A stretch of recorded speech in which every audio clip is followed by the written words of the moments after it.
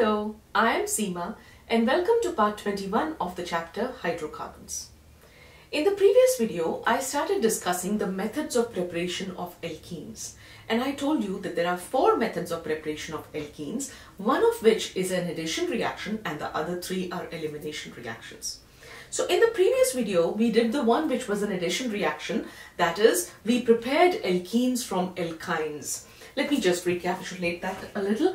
This was an alkyne, and if an alkene had to be prepared from it, you had to add hydrogen to it. So one of the bonds would break, and any bond is nothing but a pair of electrons. A pair of electrons contributed by both the carbons and or both the atoms which are bound together. So when this bond breaks, both the carbons, they get back their electron and hydrogen atoms are added on the 2 sides. So this reduction process takes place and the 2 hydrogens add and you get the alkene.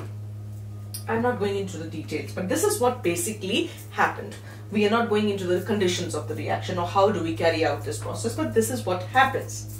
So the opposite of this would be the elimination reaction. Here it was addition and the opposite would be elimination, which means if I want to prepare an alkene, this is the final product that I need. It means that the 2 carbon atoms must be having a single bond between them. And whatever these atoms are, they could be hydrogens, they could be something else, you have to remove 2 of these atoms. So both the carbons must lose 1 atom each. And therefore, whatever shared pair of electrons they had with that atom, they get back that electron. And once they get back that electron, so let us assume that this hydrogen leaves and carbon gets back its electron. This hydrogen leaves and carbon gets back its electron. So both the carbons now have their own electrons. They share this pair of electrons and results in the formation of an alkene. So basically, this is what we are trying to do here. But these 2 atoms, as I showed you, the ones that left were hydrogen and hydrogen. But when you have alkyl halides, when you're getting it from alkyl halides, what you lose is one of the carbons has a halogen atom attached to it and one of them has a hydrogen. So what you lose here is a halogen atom from one carbon atom and a hydrogen atom from the other carbon atom. So for example, if this is chlorine, it will result in the formation of HCl. It is the removal of the halogen acid. If it was bromine, it would be hydrogen bromide.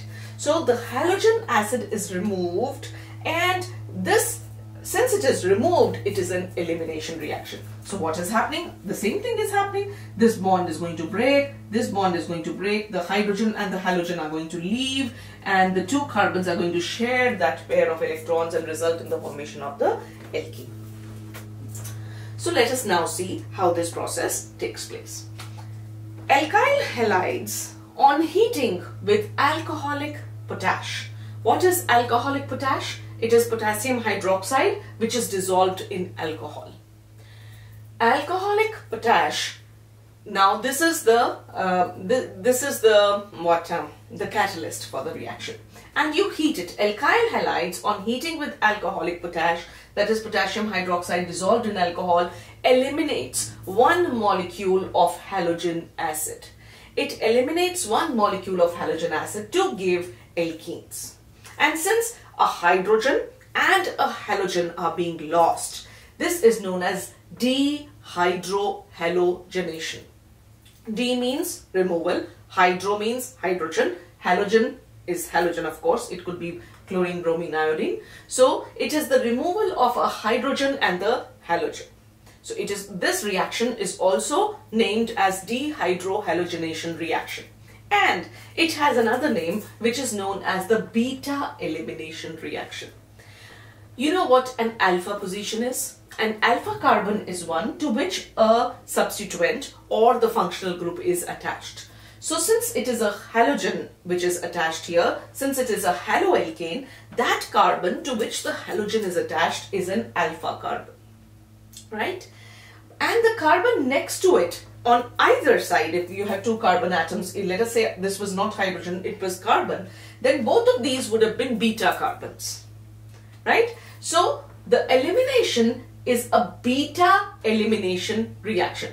We know if you want to get an alkene from an alkyl halide, it is obvious that the halogen will be lost, because you need an alkene, not a haloalkene. So the halogen is being lost, but the hydrogen that has to be lost has to be from the carbon next to the alpha carbon. It should be the beta carbon. Only then, see, if the two carbons are neighbors, only then will they have the single electrons which they can share with each other and result in the formation of a multiple bond, that is a pi bond, a double bond. So it is necessary that this elimination that takes place of the halogen, along with it the hydrogen should be from the beta carbon. So therefore this is an example, this reaction is an example of beta elimination reaction. The halogen from the alpha carbon is lost and the hydrogen from the beta carbon is lost, and then when both the carbons get their electrons after the loss of those two atoms, they share this pair of electrons and result in the formation of the alkene. And what is the condition of the reaction? This reaction takes place in the presence of alcoholic potash, that is alcoholic potassium hydroxide, and you have to heat this reaction mixture. So when you heat up and for example it is a haloethane, it will lose the halogen from the alpha carbon and a hydrogen from the beta carbon and result in the formation of ethene. Now this is where you have only, in the case of ethane, you have only one beta carbon. As I just told you that the beta carbon is any carbon which is attached to this carbon, the alpha carbon. So if there was a carbon on this side, that would also have been a beta carbon. Whenever you have such options that there can be more than one beta carbons, in that case, there is a rule, there is, the loss of the hydrogen from the beta carbon is not random. There is a rule that is followed there. And what is that rule? It is known as the Setzeff rule. Well, according to the Setzeff rule, during elimination reactions, the more alkylated double bond forms the major product. This is the statement of the rule, that during elimination reactions, when elimination reactions are taking place, the more alkylated double bond forms the major product. That carbon, that beta carbon, which will allow the alkene to be more alkylated, will be favored. That one will be the major product. This can be understood from this example. The example is here that you have CH3, CH2, CH, CH3, Br. So it is 2-bromobutane. Alright, this compound is 2-bromobutane. Now the carbon to which bromine is attached is the alpha carbon. These two carbons then are beta carbons. So according to this, when you put alcoholic potash and you heat this compound, you should get two products. What are the two products? This is the alpha carbon, but this is the beta carbon and this is the beta carbon. So if this beta carbon loses a hydrogen, you get but2ene, right? If the bromine was lost here and one hydrogen was lost here, you will get CH3, CH, double bond, CH, single bond, CH3. That is what you get. So you get but2ene. But if this carbon is the beta carbon which loses a hydrogen, then the double bond will come here. So you will get but1ene, right? According to Setzeff rule, that compound where the double bond is more alkylated. Now what does that mean? Let us understand. These are the two carbons across the double bond. Okay. Now the two carbons that are across the double bond, what are the two carbons attached to? What are the two groups that the carbon is attached to? This carbon is attached to a hydrogen and a methyl group. This carbon is also attached to a hydrogen and a methyl group. Alright, so I could maybe change the structure to show this. Okay. CH3H and CH3H. Okay. If I divide this one here, you will get H here. And there's a double bond between these two carbons. And these two hydrogens can be shown as one H here and one H here. Do you see? What do you notice? For this product, both the carbons have a methyl group here and a methyl group here, and a hydrogen and a hydrogen. So both the carbons have got a methyl group or an alkyl group. In this case, this carbon has an ethyl group attached to it and hydrogen, but this carbon is attached to only two hydrogens. There is no alkyl group. So how many alkyl groups are around the carbons, the two carbons in this product? 1, 2. Two alkyl groups. And here there's only one alkyl group. So that product, now let me read the statement. During elimination reactions, the more alkylated double bond, this double bond is more alkylated. It has got more alkyl groups on it. So the more alkylated double bond forms the major product. Therefore, this would be the major product, while but1-ene would be the minor product. Very little of that would be produced. This is the favored reaction.